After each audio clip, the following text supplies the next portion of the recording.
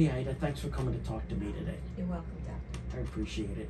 So, I know you have a history of squamous cell carcinoma that we had removed above your eye. Yes. And recently we had one here in the left groin area that came back as squamous cell. Given that we treated the one in your groin area with laser, what was your experience? It was fine. I was amazed at the quickness of the procedure. It didn't hurt at all. And the healing process was better because I had no stitches.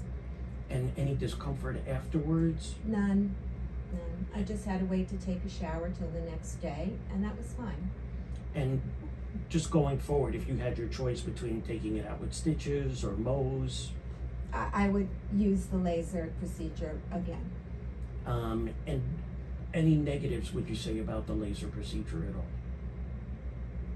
You explained everything to me, so that calmed me down and I understood it, and so I had no qualms about it, about doing that procedure.